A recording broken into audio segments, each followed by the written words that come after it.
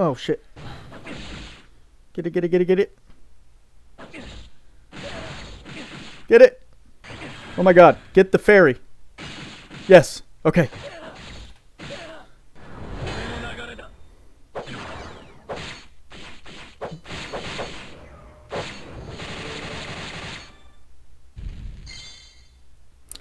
Sweet YouTube. What's going on? It's your boy Buddha back in the building, excited because I've been waiting to do this video. I've been wanting to for a minute, for a while, and finally I have the chance to do this. With the release of Shift Lilibet that came just a little while ago, came the free-to-play character. Very dope free-to-play character, Zleorg, or Hentacle a lot of people call him. He's a dope unit that you can get completely for free in the game, which is really awesome. Adis got it. And it requires a lot of steps and a lot of very particular things before you get the opportunity to not only get him, but also get Zleorg's sword.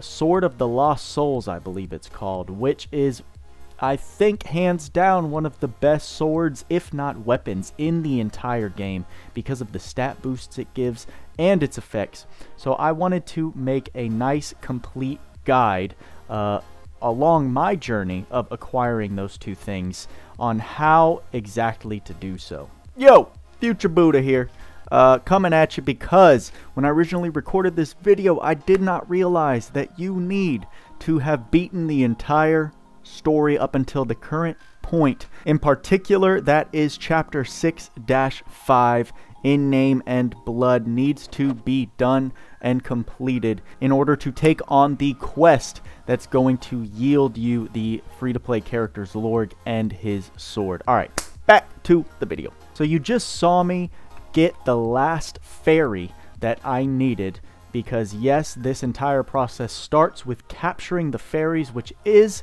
a feature in the game that you unlock pretty early on in the story. You unlock a node called the Fairies Lab, which we'll take a look at later. So in order to start your journey collecting these fairies, there are 8 individual fairies that need to be gathered first in very specific nodes on the map.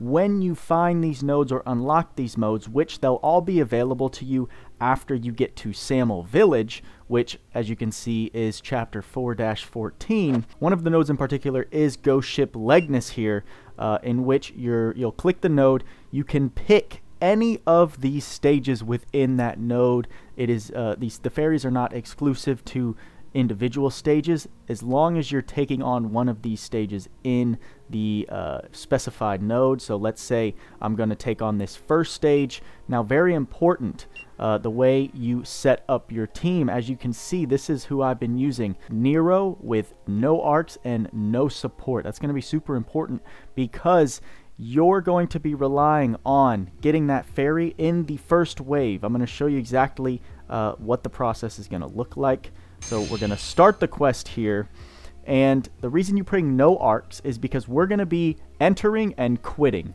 very often. The wave starts, we're going to literally run around and avoid enemies for 10 seconds, and I'm saying I will literally run around when I was doing this, and I would count in my head to 10. I realize, oh, there's no fairies here. You go ahead, exit out here and hit that retire button, and then just keep repeating that process. Again, let 10 seconds pass. If the fairy doesn't show up, you just want to rinse and repeat this process. Now, a pro tip for any newbies that I actually didn't figure out until halfway through my fairy grinding. Make sure the first thing you do when you start this, go into the settings right here and take off auto attack. Auto attack is going to be checked like this.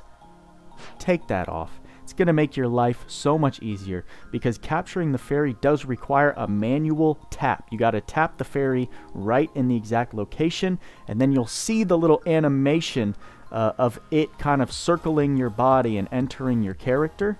Now, I had a very frustrating incident where as soon as I let go of the movement stick to tap the fairy, my character auto-attacked, killed all of the enemies, and if you don't get the fairy in that first go-around, it's gone. So then you have to start all over as if the fairy never even showed up in the first place.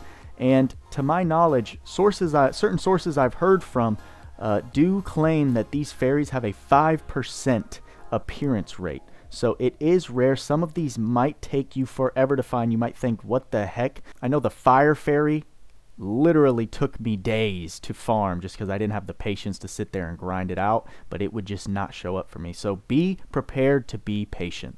Another very important thing is make sure you bring a unit that can clear the stage once you have acquired the fairy. You do have to finish the stage once you capture the fairy, so don't be taking on any like hard or god mode stages that may kill your character off, because then you'll just have to start trying to find the fairy all over again. Like I mentioned before, there are 8 fairies, all pertaining to a particular element. And the first one that you're going to be looking for is here towards the beginning of the story at Rubel or Rubel Coastline. This is going to be your wind fairy that you pick up. And I should mention, just gathering these fairies individually will give you some decent pieces of equipment, some better than others, which I'll go over in a different video at some point, but just something to note along the way. The water fairy you're going to find here at the Skyship Wreckage just under the Rubel Coastline, and the fire fairy right under that as well, all very close to each other at the Malboria lava caves. Like I was saying, this fairy took me forever to find. That's why when you see a fairy spawn, make sure you get it, because if it disappears or you either miss it, you're going to get very frustrated starting the process all over again. The fourth fairy, being the ice fairy, is going to be found in the Lanzelia mountains. Looking at Kyle's home island, the Midra forest is where you're going to find the forest fairy. The Kaldina ruins is going to house the light fairy that you want to get. The Gorde mines is where you're going to obtain the earth fairy, which actually gives you arguably the best piece of equipment given by capturing all these fairies. Really good for any farming unit. And last but not least, Ghost Ship Legnis, as you saw before, is where you get the Dark Fairy. Now, I kind of took this off-centered so you could see that you unlock that node by Samuel Village, and some of the new players might be saying, where is that node and why don't I have it? Well, funny enough, I don't know how you would know this without talking to someone who did this before you, because that's how I found out. Apparently, 10 minutes after every hour, okay, so if it's 12, you got from 12 to 12:10. To unlock this node, you're going to see a bunch of thunderclouds and a very tiny little floating pirate ship within the area that Ghost Ship Legnis is sitting. Tap that little pirate ship and boom, it's just going to unlock and spawn. Then you don't have to worry about spawn times. It's open and available indefinitely from that point. But wanted to throw that in case anyone's like, yo, bro, I don't have that node. Because that's exactly what I said. Now, once you get your fairy, whether it's your first or your last, you want to make sure you've secured the bag. And you're going to be doing that by going all the way across the map and finding the fairy lab right here, which you're going to unlock, like I said, relatively early, around the time you get to Blaze Garden right up there. Tap that node. It should be one of those little sparkly tabs that you can tap on the map and the node will pop up. And you can see I've got 7 out of 8. And once you get your fairy, you're going to see this icon change and have this put text right above the cage. We'll go ahead and do that. The fairy's going to go into its place. And boom, you get the piece of equipment corresponding with that fairy. Some nice equipment, so make sure to check them out in case you can utilize them on any characters that are lacking equipment. So there we go. All 8 fairies are in. It looks like we're going to experience this cutscene, which I have not yet seen. I'm assuming this is Zleorg. It's not as if I'm going to eat them. Foreshadowing much? Oh yeah, no, those fairies know exactly what's going to happen. I mean, his name is Zleorg the Devourer for a reason. Oh, he's going to give you something. That's right, you do get this item as well, which is a very nice 6-star accessory. Crown of the Eights. Reduce MP cost of all magic by 1. Reduce fire, ice, earth, and thunder damage received. Very useful piece of equipment right there. So I'm happy to pick that up. That's actually probably going to look great on Zleorg once you obtain him. Like I said in the beginning of the video, you need to get to this node, this part in the story, chapter 5-7, so that you can see I circled there is a chest node right there. You can't really see it very well, but that's going to be the vicinity in which you obtain chest number 38, treasure chest number 38. That chest is going to give you this item right here, the genie lamp, which to my knowledge is part of the process in unlocking the sub-quest to take on Zleorg the Devourer. Alright, and from there, once you do that cutscene, you're going to go back into the Fairies lab once you have the genie lamp, and I think this occurs, right? He's going to have disappeared, cleared out his mansion. We'll have to come back, but I believe it's going to show us something, right? All the fairies are gone. That's not a good sign. Oh, something's definitely happening. Oh, that's creepy as hell. I'm also experiencing this for the first time as I'm showing you this guide. So, I don't know. That definitely triggered something. Now, let's see if my assumptions are correct. If we go all the way back. Nope, not yet. Future Buddha back in the building. And now that we know what we know, the whole story has been finished. Took me a couple days to just grind it all out to the point where we could come here. Right in the last section that you just watched, we watched the second cutscene. Now we come here to Port Town Marquita, and Zleorg the Devourer sub-quest is here. Now the real challenge is taking this on. I think I'm gonna make a separate video describing at least how I beat the quest and tips and strategies for anyone who maybe doesn't have the exact same team I have set up.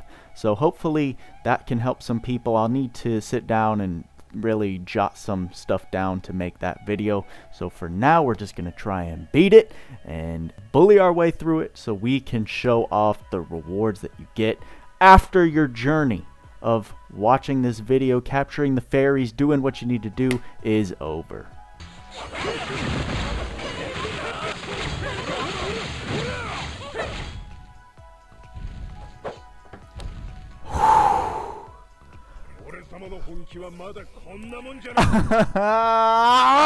Dang, Zleorg the heathen, bro.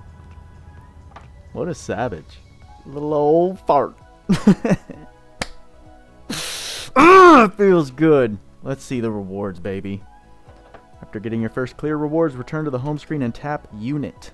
Oh, that was intense, boy. That was a fight of the ages right there, at least for me.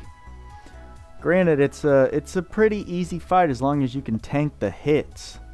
But, man, just going in there semi-blind was not easy, but there's what we wanted to see. We got 30 of Zleorg's souls, which we'll use to unlock him. And we have the Sword of Lost Souls, baby. 500 HP, 250 strength, physical and special attack damage plus 15%. And if special damage is resisted, ignore resistance. So that's okay. It's not as crazy as I thought. It's still a crazy weapon, but it's not on the same level as Trish. This is saying if special damage, and special for anyone who doesn't know is regarding your ultimate ability. It's not regarding your skills. Trishula just makes all damage neutral. The Sword of Lost Souls just makes your ultimate or your special, quote-unquote, neutral. So that is good to clarify, but it's still a busted little thing. The combo of that sword and Trish make for just a disgusting powerhouse. So I can't wait to use it on either, you know, I could even put it on Nero and make him a monster. Good stuff. And that is how it's done, ladies and gentlemen. Oh yeah, I definitely want to make a video clarifying best practices when taking on that fight, because I think it's a generally easy fight if you can tank the hits, but the real goal is to get it done as quick as possible. Let's unlock this bad boy with the 30 souls we got. His sprite is so cool with the spirits. There he is.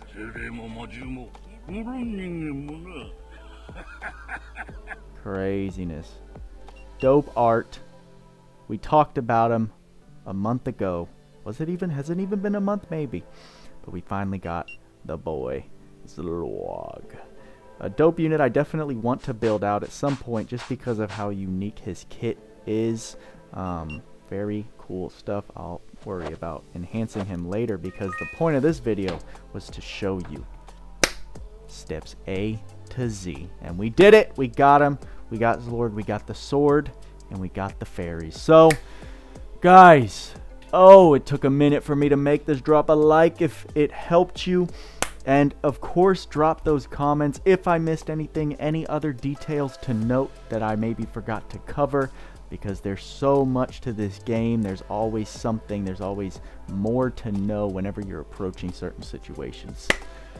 Oh, feels good. Feels like I leveled up in my last Cloudia gameplay. Hope you enjoyed. Like I said, you already know what I say. Work hard, play harder. See you in the next video. We did it, baby.